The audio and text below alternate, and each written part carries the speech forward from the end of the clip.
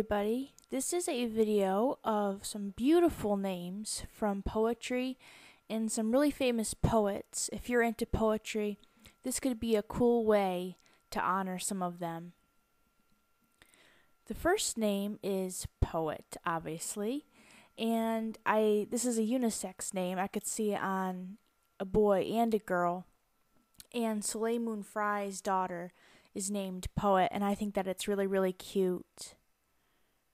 The next one is Tennyson, and I think Tennyson's such a cool, strong, masculine name. Tennyson is after Lord Alfred Tennyson, and he was a poet laureate for the United Kingdom during much of Queen Victoria's reign, and Wikipedia says that he is the 9th most frequently quoted writer in the Oxford Dictionary of Quotations after Shakespeare and others. And some of his famous work is The Lady of Shalott and the poems about King Arthur.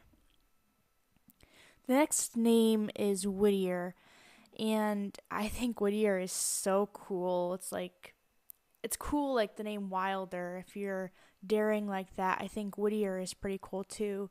And it's after John Greenleaf Whittier, and he was a great American Quaker poet, and he was influential in abolishing slavery. The next one is my favorite, and that's Henry, after Henry Wadsworth Longfellow. Henry Wadsworth Longfellow was a celebrated American poet, and he was born in Maine. And a few of his famous poems are The Arrow and the Song and Paul Revere's Ride. And Henry Wadsworth Longfellow was just such a cool guy, and I love his poetry. I think Henry's a really cool name. One of Henry Wadsworth Longfellow's poems was called Hiawatha, and I think Hiawatha is such a cool name. The poem was about a fictional Indian hero and his lover, and it was published in 1855 and was an instant success.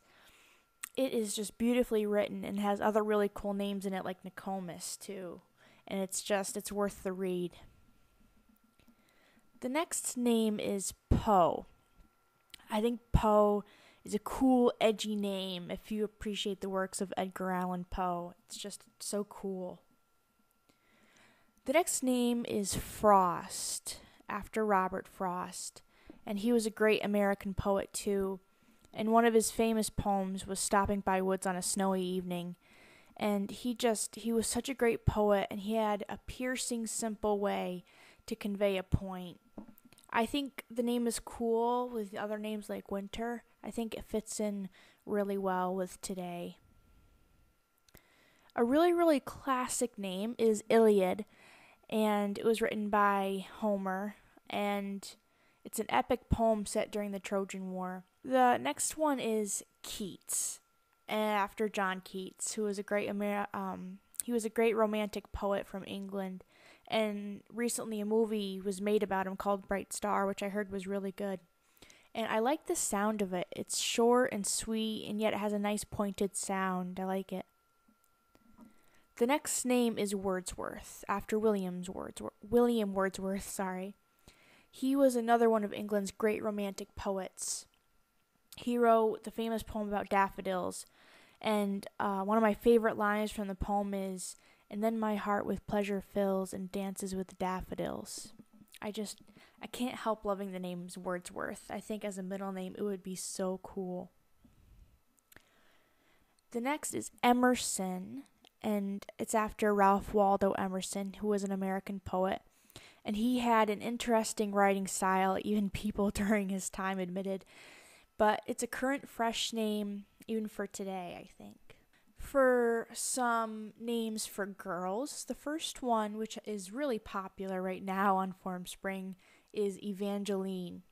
And it was a poem written by Henry Wadsworth Longfellow. And he called the story the best illustration of faithfulness and the constancy of woman that I have ever heard of or read. So it's just a beautiful poem about a man and a woman who were separated after they were married during the war, and she didn't find him till years and years and years later on his deathbed. They were reunited, and it's such a beautiful, beautiful poem and a great name.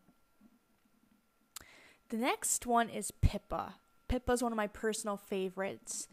There was a poem written by Robert Browning called Pippa's Song, and it's a cute, short little poem that's just brimming with all that's winsome. The next one is another personal favorite, and that's Kilmeny. Kilmeny was a poem written by the Scottish poet James Hogg, and he created the name. It's about a young woman who goes up into the hills and disappears and then comes back years later having seen paradise. And it's a wistful poem that it makes you fall in love with the name Kilmeny. The next one is a poem written by Alfred Tennyson, and that's Mariana. And it was a tragic poem, but it's a beautiful name, and it has Tennyson's rhythmic flavor, and it just rolls off the tongue. Mariana, so pretty. Another name that's really, really cute is Lucy. Lucy is after Lucy Maud Montgomery, and she was a famous author, and she's my favorite author of all time. And her most famous book was Anne of Green Gables, but she was also a phenomenal poet, and they were deep and whimsical and yet very understandable. She was very talented in poetry. The next one is Gwendolyn. Gwendolyn is such a gorgeous name, and Gwendolyn is after the African American poet Gwendolyn Elizabeth Brooks, who is celebrated and just wrote with a keen view of the times in the early to mid 1900s. The next one is Bronte, and some people say Bronte, but I say Bronte, and it's after the sisters Charlotte, Anne, and Emily Bronte, who wrote like Jane Eyre and Wuthering Heights and other beautiful classics like that. But they weren't just authors. Actually, their very first book they tried to publish was a book of poetry, and Bronte, it just seems a trendy and modern sounding name, and yet it has a lot of depth because of their works were so strong. And the last name for the girls list is Millay, after Edna St. Vincent Millay. And she was an American poet in the early 1900s and was a very strong writer too. And Millay has just a sweet, soulful sound to it. And Edna is pretty too, but Millay just has such a nice, cute, fresh sound to it. I really, really like it. So I hope you enjoyed this video, and if there are any poetry or poem or poet names that I missed, comment below and let me know what your favorites were, and I'll see you in the next video. Bye.